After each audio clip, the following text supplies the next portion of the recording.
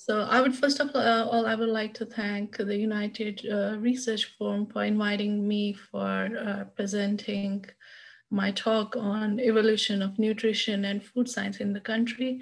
So just before I start, I would like to give you a brief introduction about who I am. So my name is Saima Khursheed, and I am currently working as an assistant professor at University of North Texas. I teach the earth science and environmental science, and I have a PhD in agriculture with my specialization in soil science. So thank you so much once again for inviting, and let's get started with today's talk. I will be talking about the evolution of nutrition and food science in the country. So before I get started, I would like to give a brief introduction about the nutrition and food science. So as we all know that your body, it needs to stay healthy, and the key thing for health is the nutrition. So nutrition, nourishment, or we can say the ailment, it actually refers to the nurturing of our body to keep it healthy and functioning as it's supposed to do. But nature in general has provided a variety of foods for man to consume and be healthy. So we consume the food for health, growth, and develop greater resistance against the diseases or infections. So nutrition as a science was actually founded by Lavoisier, that's the father of chemistry and also the father of nutrition, towards the end of 18th century.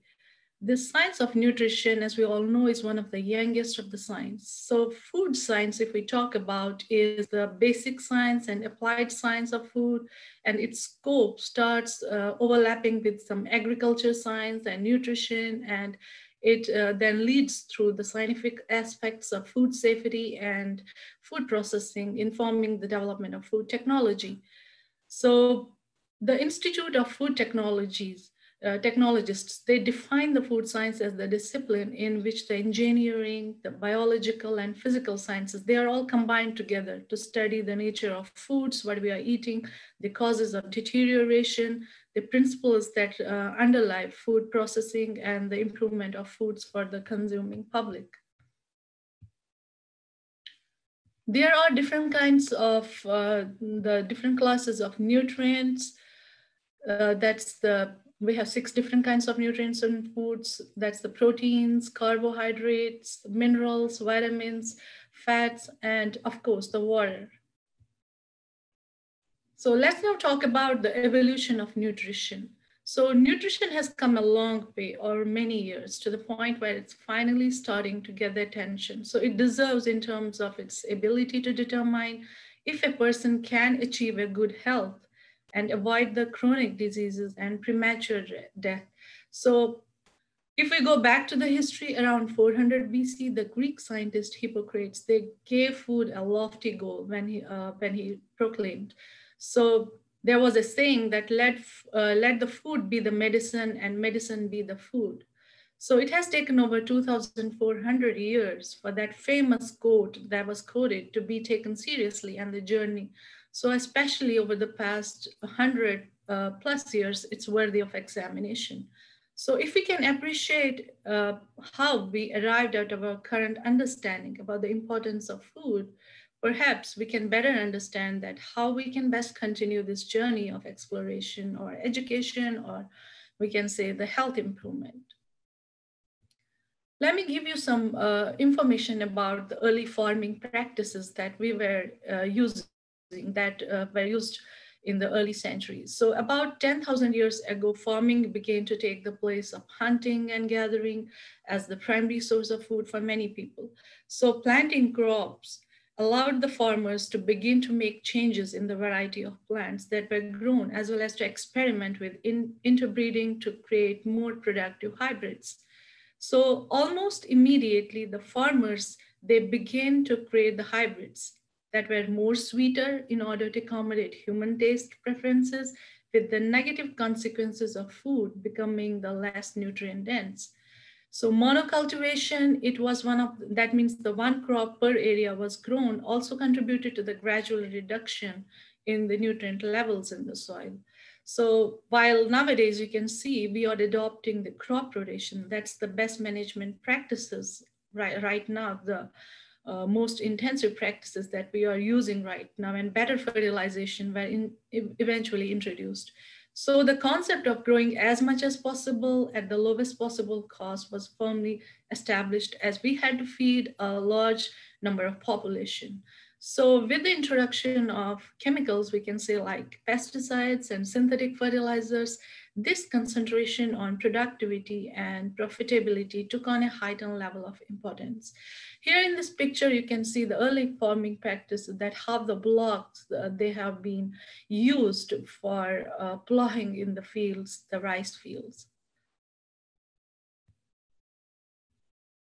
So continuing the early farming practices, you can see here in this picture that these are an early 1920s view of farmers in the county Mayo they are using a willow wand to twist the straw into the coarse rope for eventual use binding the tops of those haystacks. So a traditional craft, the bales would often contain about 50 feet rope. So originally, this you can see here in the picture. Here is one more picture from a Japanese farmer in a rice field. He's packing the rice in straw bags. Let me now talk about the changing concept of this nutrition. So we have the essential nutrients, like I already mentioned, the proteins, fats, and carbohydrates that have been recognized in the early 19th century. So during recent years, the science of nutrition has extended to nutritional epidemiology. The old concept of health sector that's alone responsible for all nutritional problems, it's now realized that a broad multifactorial and integrated approach of sectors is essential to solve today's nutritional problems. The main objectives of, there are some national health policies, and the main objective of those national health policies are the promotion of proper nutritional status of individual families, the prevention of nutritional deficiency disorders, or maintenance of the health of the individuals. One more thing I want to add here is that the science of nutrition was extended to other fields like the agriculture, animal husbandry, or economics and sociology, which actually led to the Green Revolution and White Revolution and increased the food production for feeding the increasing number of population. Here's an overview of certain historical milestones in nutrition. So in pre-agricultural era, we can say that entire mankind, it consumed meat, as early man was a hunter. So possibly he ate from the plant sources which grow in those wild areas. So with the advent of agriculture as an outcome of civilization, the humans, the man, it occurred the ability to cultivate what he wanted. So as by now, he was influenced to some extent by the selection of the food that he wanted to eat. So there is a great book, the Bible book of Daniel, which was captured by the king of Babylon, and he had to serve in the king's court. So Daniel objected to being fed the fine food and wine, saying that he preferred the vegetables, pulses, or water. So the chief steward, it reluctantly agreed to a trial comparing those Daniel's dietary preferences to those of the court of the king of Babylon. So for 10 days, Daniel and his men had their vegetarian diet, while the king's men had theirs. So the trial revealed that Daniel and his men were healthier and fitter, so they were allowed to carry on with their diet. In 400 BC, the foods were often used as cosmetics in the treatment of burns. So one story describes the treatment of like eye diseases, now known to be due to vitamin A deficiency, by squeezing the juice of liver onto the eye. So vitamin A is stored in large amounts in the liver. In 1500 BC, the scientists and artists like Leonardo da Vinci, he compared the process of those metabolism of body to the burning of a candle. Of course, there is a relationship between the nutrition and health.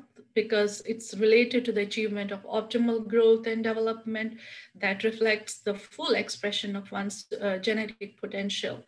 So one more factor is the maintenance of structural integrity and functional efficiency of body tissues that are necessary for an active and productive use, and is also related to the mental well-being. So whatever we eat, it is actually related to the mental well-being, the physical strength, the maintenance of structural integrity, and also, of course, the ability to withstand the inevitable processes of aging with minimal disability and functional impairment. It's also related to the ability to combat the diseases and also resisting the infections. That means it helps in the immunocompetence. So preventing the onset of degenerative diseases is also related to that, and resisting the effect of environmental toxins or pollutants that we inhale on our daily basis. Let's now talk about the food science. So what actually is the food science? Food science is a convenient name that's used to describe the application of scientific principles to create and maintain a wholesome food supply. So as we all know that just as society has evolved over time, our food system is also evolved over centuries into a global system of immense size and complexity. The commitment of food science and technology professionals to advancing the science of food, ensuring the safe and abundant food supply, and it's also contributed to the healthier people everywhere, which is an integral part to that evolution. There are certain food scientists and technologists that are versatile, interdisciplinary, and collaborative practitioners in a profession, and they are at the crossroads of scientific and technological developments. So as we know that as the food system has drastically changed from one centered around family food production on individual farms, there is a good relation between the food science has given us.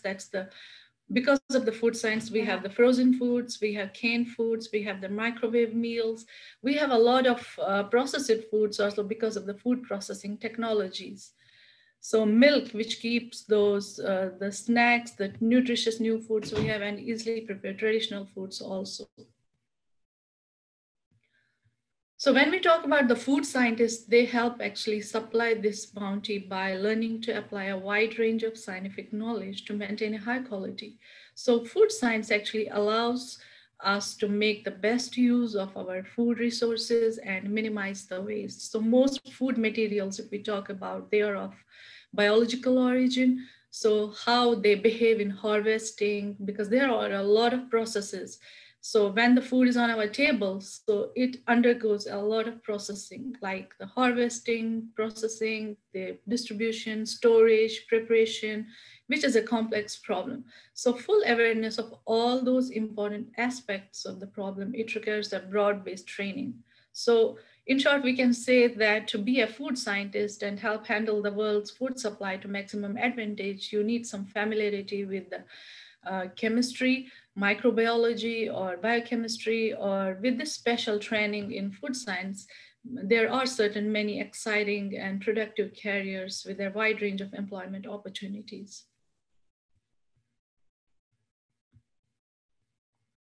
Let me now talk about certain programs that are run by the federal and private agencies in order to feed the world. So USDA, that's the United States Department of Agriculture, it's responsible for providing a safety net for millions of Americans who are food insecure and for developing and promoting various dietary guidance based on scientific evidence. So United States Department of Agriculture actually works to increase that food security and reduce the hunger by providing children and low-income people access to the food, a healthy diet and nutrition education in a way that supports the American agriculture and also inspires the public awareness. So USDA provides critical nutrition assistance through food and nutrition services programs. So one of them is the USDA Food Pyramid. And one more that we'll be talking about is the SNAP. So there are certain child nutrition programs also that are administered by the Food and Nutrition Science.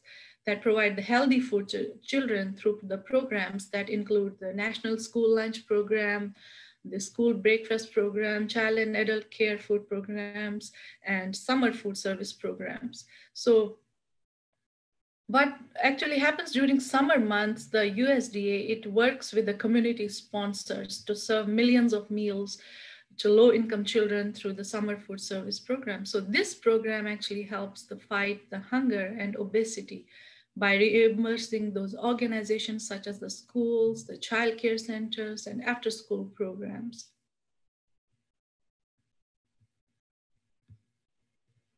So here you can see a snapshot of the SNAP program. This project is involved both the under design and creation of multiple materials that aim to simplify or clarify the way the Supplemental Nutrition Assistance Program, that's the SNAP, which is presented to the public. So it took over a year to complete all of the various aspects of the project.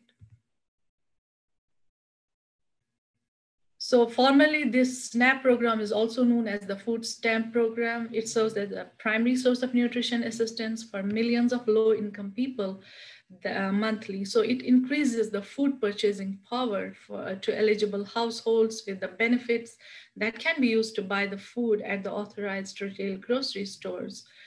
State agencies, they operate this SNAP program according to the national eligibility and benefit standards, which are set by certain federal laws and regulations. There are certain implement strategies also that promote the healthy choices and prevent the obesity among the participants, that provide the employment and training services. It also helps the participants to move to self-sufficiency and is responsible for ensuring the integrity in certification and benefit issuance. Let's not talk about another program that's led by the New York State Office of Temporary and Disability Assistance. It was implemented. That's the agency that has implemented the New York State Nutrition Improvement Project.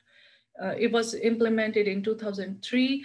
The main goal is to automatically enroll all of the New York State's supplemental security income live alone recipients into the Supplemental Nutrition Assistance Program. We have certain stages of nutrition. Let me talk about them one by one. Talking about the optimal nutrition, the term optimal nutrition, it can be defined as eating the right amounts of nutrients on a proper schedule to achieve the best performance and the longest possible lifetime in good health. So assuming that external negative influences like accidents and infectious diseases, they can be avoided. Malnutrition is a broad term which refers to the undernutrition or overnutrition. So individuals are malnourished or they suffer from undernutrition if their diet doesn't provide them with adequate calories or proteins for maintenance and growth, or they cannot fully utilize the food what they eat due to the illness. So malnutrition is because they have the lack of access to sanitation, lack of fresh water, or which actually leads to the starvation and finally to the malnutrition. So overnutrition is frequent or habitual overconsumption of nutrients if we eat too much of food to the point that it becomes dangerous for the health. And talking about the undernutrition is the opposite of overnutrition. So meaning that it's a nutrient deficiency from not eating enough food. Here are some of the determinants or the factors that affect the food and nutrition of an individual.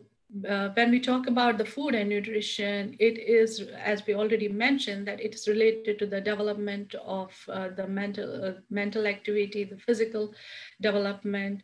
It also depends upon the gender, the genetics, beliefs about the food, the experience, personal preferences, nutritional habits. That means whatever habits we have, sometimes some persons, they are just more dependent on the processed foods. So that affects that what nutritional habits we have, the quality of food, the quantity of food, the efficiency of our digestive system, because everyone's system is different. So Biochemical availability is also one of the factors that affect the food and nutrition of an individual.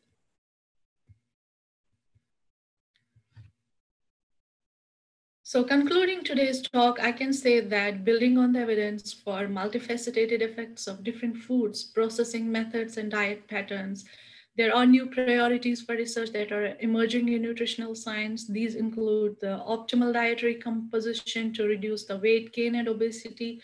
We have certain interactions between the probiotics and prebiotics, some fermented foods and gut microbiota, effects of some specific fatty acids, some flavonoids and other bioactives.